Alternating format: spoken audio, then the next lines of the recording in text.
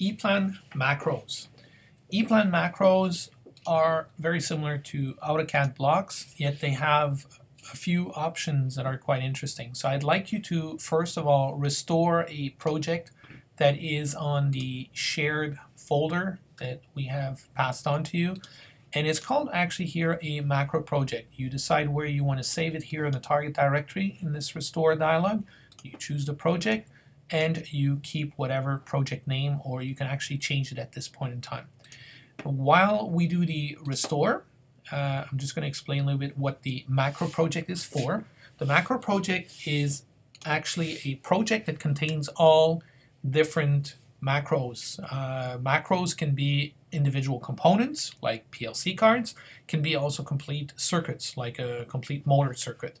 Of course, when you have a motor circuit represented by one macro, you have the possibility to have a different style of circuits like forward, reverse, variable frequency drive, motor overload, magnetic thermal protection, or separated protection. They have different options. Now these options reflect in different variants, so that when a user drags and drops or actually uses that macro, you only want him to use the tab button to scroll through the different variants we have. So first of all, the macro has something special. The macro project has something special. It is a project where the type of project was modified. From a regular schematic project we've seen earlier, we actually create a macro project. This means it's not a real project. It's a project that contains in its pages different circuits that are actually saved behind a macro name. Now, to define a macro name, we use these macro boxes to be found under Insert, Box, Macro Box. When you insert a macro box, you can see here, this macro box, make sure that you view the invisible elements if you don't see these macro boxes, because they are actually turned invisible in this project.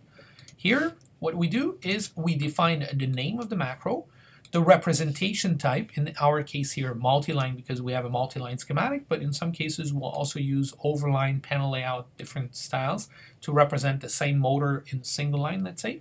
And we have the different variants. We have up to 16 different variants, which means you can actually call in this motor macro, hit the tab button, and it's going to rotate through the different variants that are saved here. Why? Because all of these are saved with the same name of macro and a different variant, okay?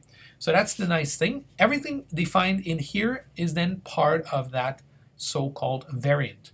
In EPLAN, we also have the option to create some placeholders. We'll see that a little bit later, where you can predefine in advance different variables that will be assigned to different properties. So we'll see about this. So when you insert this, the same circuit could serve a 3 horsepower as well as a 1 horsepower or 40 horsepower motor. It's just the rating and the part numbers are a little bit different for each of these parts. That's all handled here. So this being said, I'm interested in a power distribution. I'm actually interested in this macro here. This macro is called power distribution. So this is where it's actually saved under your standard macro project directory. And there we have a subfolder called power distribution. That's the macro.